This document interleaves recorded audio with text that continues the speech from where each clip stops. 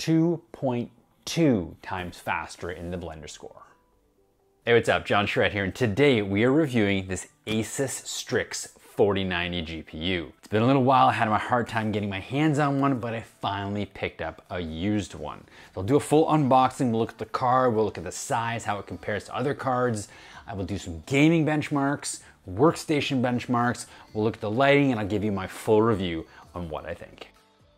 Welcome back. If this is your first time here, I like to review new tech. Right now, we are looking at GPUs. Now, this is I'm gonna say an oldie, but a goodie. I mean, the 4090 was the first gen to come out of the 4000 series, and this is known to be the cream of the crop, the highest end card. That's why it was so expensive. It took me so long to get one, but we have one now. Let's get it out of the box so you can see it firsthand and how it compares to some of the cards.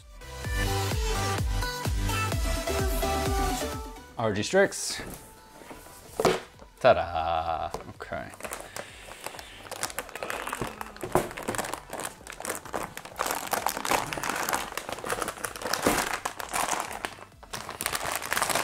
Card. An interesting box, a lot of foam. Actually, the cables and goodies are underneath the foam. Take this out. Manual. A 8-pin power connector, which I don't recommend using. Like I say, I have a video here just with 12 volt dedicated options. Check that out. And then also your cable, or not cable sag, your card sag. There's one right here in action with this 4070 Ti Strix that you can see there. Pretty standard with all Strix cards. Okay.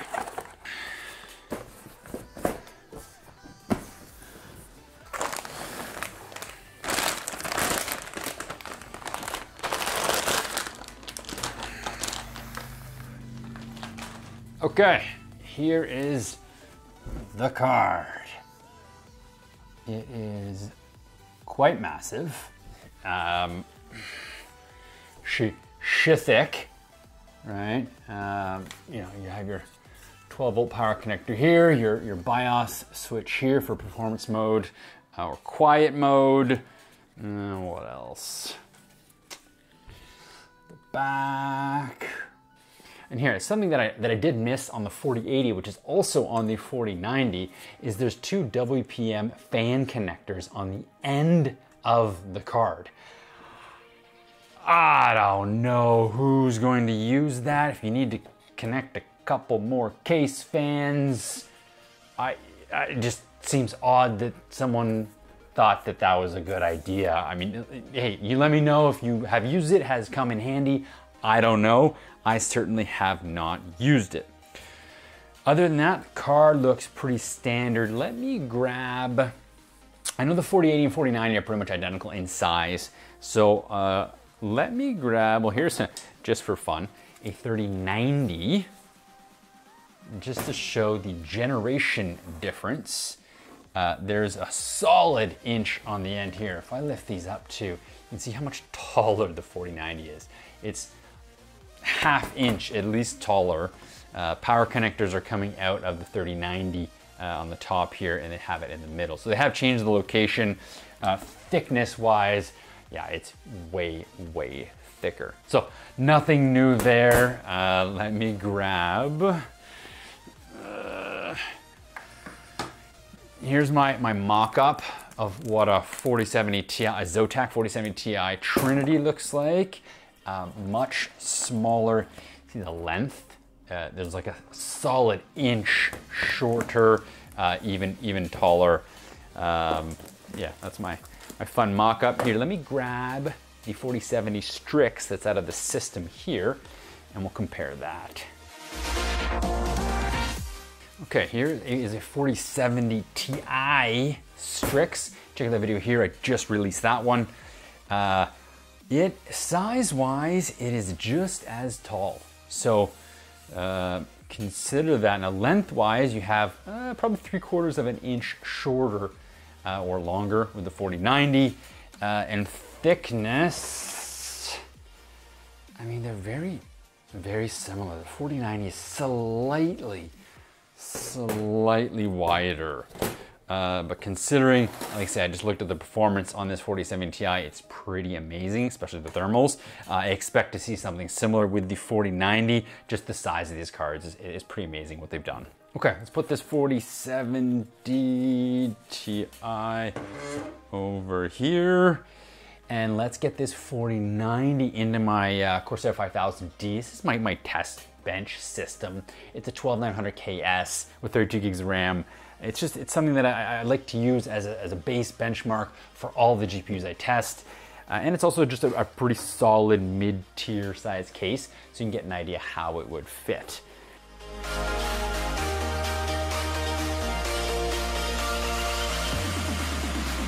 How's that looking for sag?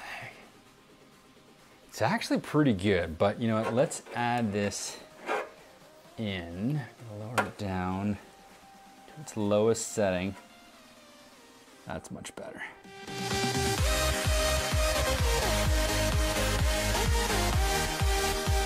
All right, let's turn this on, see how it looks.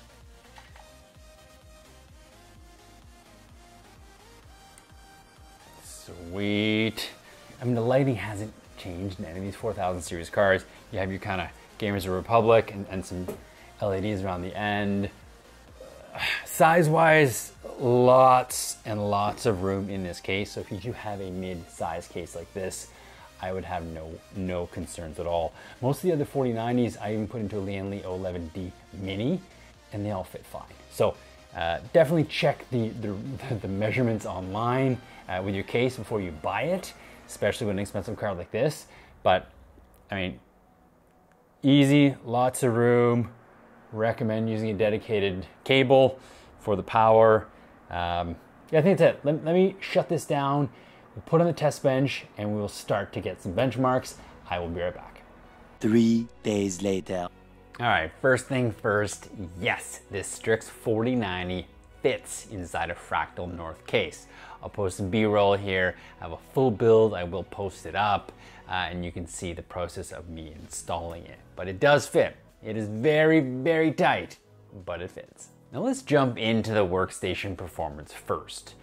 I wanted to focus on this section first just because, I mean, if you are spending $2,000 on a gaming GPU, I mean, you know it's gonna be pretty good, but I have a feeling that some of you are looking at this card for Workstation Performance. So I ran the Blender benchmarking tool and it absolutely crushed it. Now you say, okay, well, by how much, John? Well, I mean, I had that Gigabit 3090 that I was using as my main driver for a while, and I'll say I'm primarily a workstation user. I mean, I do my work, I video edit, for me, and I do a tiny little bit of gaming. So for me, the comparison, I really wanted to see how, you know, the jump from the 3090 to the 4090.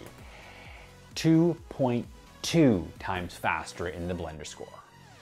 Now jumping over to Premiere Pro, the Puget benchmark tool for it, I mean, the 4090 here scored a 993. What does that mean? Well, I mean, I compared it to when I did this same test with a 3090 Ti, and it scored higher at like 1074. I'll say it now, and I've said it again, your GPU does not make a significant difference in video editing. Scrubbing the timeline, most of the things you work on is all CPU intensive. I figured this out the hard way when I had my old Ryzen 2700X and I started to do 4K footage. Ooh, it did not like it. It wasn't until I upgraded to a 5800X that I was finally able to scrub some 4K footage. But now you say, okay, well, what about DaVinci Resolve? Well, it's the first time I've really done the Puget Bench test with DaVinci Resolve. So, I mean, here, what did I get? I mean, I scored, and please tell me in the comments down below if this is a good score or what you think, but I ended up getting a 2603 with my 1900 KS with 32 gigs of RAM and this Strix 4090. Now bonus, I did just finish building that Fractal North system I was telling you about with a Ryzen 7950X. I went with the X and not the X3D because I want the workstation side of things.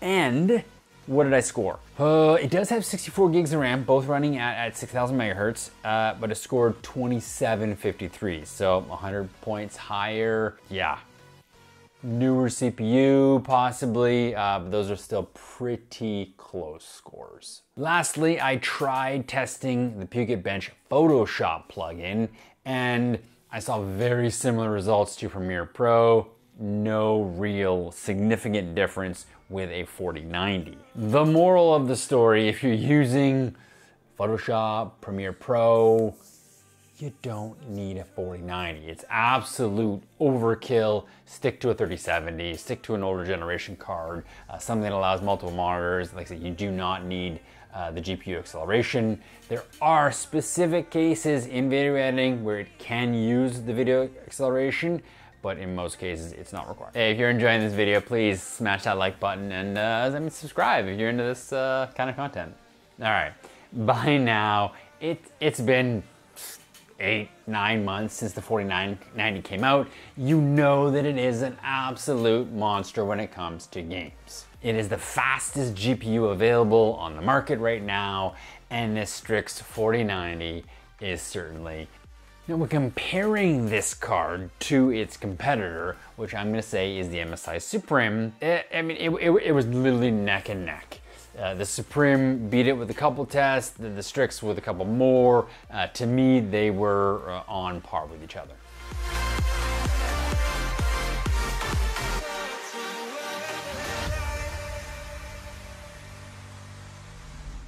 I was just playing some Diablo 4 with it, and I mean, at 1440p with everything cranked to the max, I was getting a solid 280 frames per second.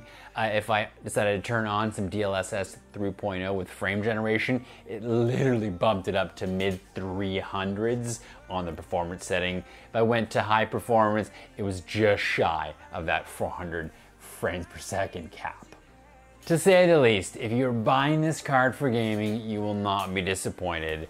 It's amazing. Now, I recently had somebody leave a comment on the Strix 4070 Ti video that I just finished posting. Check it out here. And I want to read it to you because it says, "The Strix is for overclockers. It is the only PCB with additional voltage controller solder points and a control chip, and has raised power limits out of the box. If you are a serious overclocker, the Strix variant is the winner." For all I know, he works for Asus, but he isn't wrong. In all my tests that I did, comparing when I overclocked the Strix versus overclocked the Supreme, the Strix destroyed it across the board. Now, I mean, destroyed 2 to 3% better than everything else, but it definitely was better. Now, is that because the MSI decided to limit their power draw to 520 and 530 watts on their air and liquid cooled cards? Meanwhile, the Strix allows the full 600 watts, much like the FE? From what I saw, the added power draw past 525 doesn't really seem to make a difference. But maybe Asus has done something special. When I compared the Strix score, overclock scores, to the FE scores, both at 600 watts, the Strix wins every time. I mean, what's Asus's secret sauce? Asus, if you're watching this, leave a comment down below, let us know. There isn't a whole lot to say about the lighting for this card. I kind of showed it off when I booted earlier. It's the same as the 4080, same as the 4070 Ti. Like I said, I still like the 3000 series better. I did have the same issue that I had with the 4070 Ti, that when I booted it up, the Republic of Gaming LEDs on the side plus the ring around the end, kind of here, they did not light up until I went into the Armory Crate application and did an Aura Kit update. So, something to keep in mind. Interesting enough, I recently read an article, posted here from WCCF Tech about Asus's newest, the highest end card, the 4090 Matrix GPU. And Asus was saying that to help with coil whine, they've actually replaced with new inductors to help with coil whine. I don't think this card that I got here is one of the new ones because it had a tiny little bit. And I mean, a tiny, tiny little bit. I wouldn't even, like, you'd have to put your ear up to it. Very similar to the 4070 Ti video I said. It was hardly noticeable, but it was there. Now I will post just some video here of booting up and the audio levels. Last time when I did this with the 4070 Ti, I increased the audio levels so you could hear it.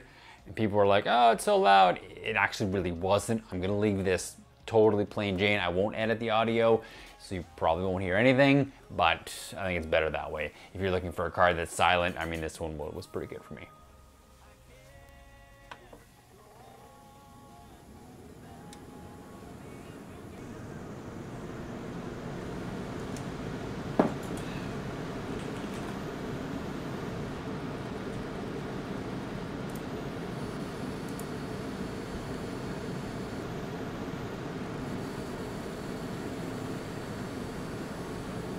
And I'm pretty sure in that clip you heard more the Arctic Freezer 2 280mm trying to cool that monster 7950X than you did the GPU. Oh, but back on coil whine for a bit. I did have another commenter on one of my other videos, and he pointed me towards this neat list that's on a forum. It's on the Hardware Lux forum, and someone has taken essentially an inventory of all of the GPUs and then taken, I guess, historically based on what people are experiencing with coil whine, if there is any. So for someone who's buying a car, you can check out that list. I will post a link down below. Check it out. Huge thanks to Dark Bizkit for sharing the link. If you have information like that you want to share, please put it in the comments. I do read every single one, so thank you, thank you. This is by far the most expensive 4090 GPU on the market. It's sitting at $2,000 US, and this is the reason I have not reviewed it. I mean, you may not know, I buy all these cards and then resell them afterwards, so it's a pricey one. Now, you can find it on Best Buy right now for $50 off. There are sales here and there, so please shop around. But, I mean, this card is literally $200 to $250 more, like 10 to 15% more than an MSI Supreme air-cooled. Now, I said that it was faster than the Supreme when overclocked, but it certainly isn't 10 to 15% faster. So, I mean, when it comes to value, there's this Asus tax that people talk about. I mean, also if you get a white tax, the color tax, that's a whole different thing. But the question is, do you buy the Strix to get that slightly better performance knowing that it'll cost you a little bit extra? I mean, for me, like I say, my favorite 4090 so far is still the MSI Gaming X Trio, coming in at $1,600 US. That's $400 cheaper, same price as the FE card. Yeah, it doesn't perform as well. There's more cases of coil whine, but to conclude, I mean, if you want to get one of these Strix for workstation, as long as it's 3D related workstation, it will destroy it and it will do extremely, extremely well. Gaming, amazing, top of the line, no concerns there. I mean, this is an incredible card. It is definitely the best card for overclocking. It fits inside a Fractal North case, which is amazing. I mean, definitely high on my list of cards to suggest. But as always, what's my plan? Well, if you've been watching the channel for a bit, you know I don't keep my cards very long. I will be selling this and then replacing it with the brand new Asus ProArt 4070 Ti. Slap it into that Fractal North case with the ProArt motherboard, do a kind of full build together. I'm pretty excited, so stay tuned for the next one. See ya.